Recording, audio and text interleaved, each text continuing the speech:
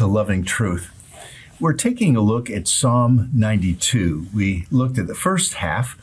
We noticed it is a song to be sung on the Sabbath. And so in the early verses, it talks about the importance of worship music.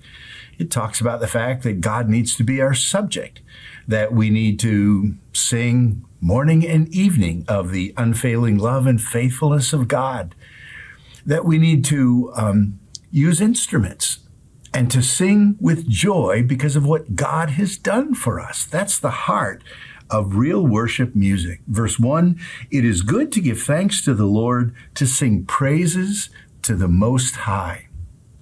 So the idea of worship comes out of a heart of gratitude, of thankfulness. But then the latter part of this psalm that is to be sung on the Sabbath day emphasizes the importance of fruitfulness in a believer's life. I'm looking at verse 6. Only a simpleton would not know, and only a fool would not understand this. And he might be referring to the fact that God's works are great and his thoughts are deep. The understanding of God it's a deep, deep subject. Or he could be referring to what follows, kind of a contrast between the wicked and the godly. Verse 7, though the wicked sprout up like weeds and evildoers flourish, they will be destroyed forever. But you, O Lord, will be exalted forever. Your enemies, Lord, will surely perish. All evildoers will be scattered. But you have made me as strong as a wild ox. You've anointed me with the finest oil. My eyes have seen the downfall of my enemies. My ears have heard the defeat of my wicked opponents. And so now this person who has put their faith and trust in the Lord is acknowledging this vast difference between the wicked being punished and the fact that the Lord has given him strength. He's anointed him with the finest of oil. And indeed, he is fruitful. Verse 12, but the godly will flourish like palm trees. So the wicked flourish, but like weeds, verse 7. The righteous flourish like palm trees and grow strong like the cedars of Lebanon. What wonderful imagery. Palm trees grow rather slowly in an arid climate, and their best fruit usually comes after a long period of growth, after years and years of growth.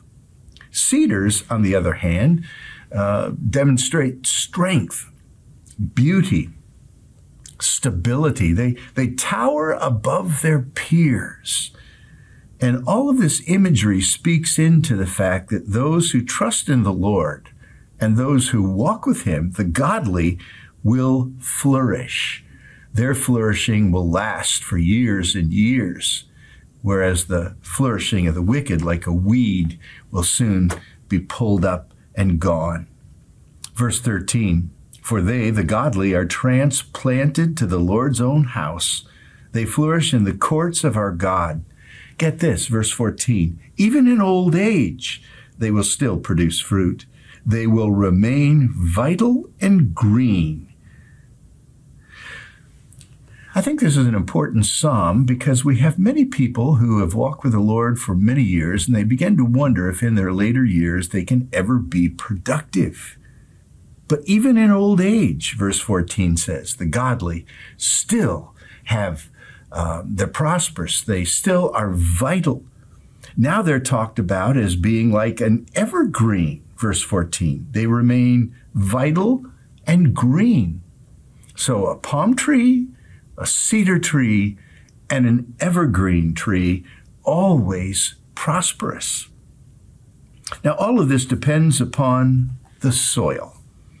Verse 13 says they are transplanted or planted in the house of the Lord. So when they are planted in God's presence, then indeed they will be fruitful, even in their last years. Henry Law once said, the last days will be their best days. Think of the wisdom, the maturity, the experience. They've walked with God. They've got stories to tell. And our churches should be filled with saints who can impact the next generation to come and who are still fruitful even in their old age. Isaiah 40, verse 33. But those who wait upon the Lord will renew their strength. They will mount up with wings like eagles. They will run and not be weary. They will walk and not faint. Regeneration is to be planted in the Lord. Sanctification is to be growing in the Lord. And perseverance means you're bearing fruit for the Lord, even in your advanced years. I trust that you're walking with the Lord, that you're planted in Him, and you're bearing fruit now, because according to John 15, that's how the Father is glorified, that we bear much fruit and prove to be His disciples. Let's pray. Lord, may we follow you in faithfulness and then find out you'll use us in fruitfulness for your kingdom's sake. Lord, as our years go on quickly, we noticed in Psalm 90, our years are maybe 70. But Lord, they move swiftly like a shadow. Help us, Lord, to be faithful every day of the life that you give us for your glory and honor.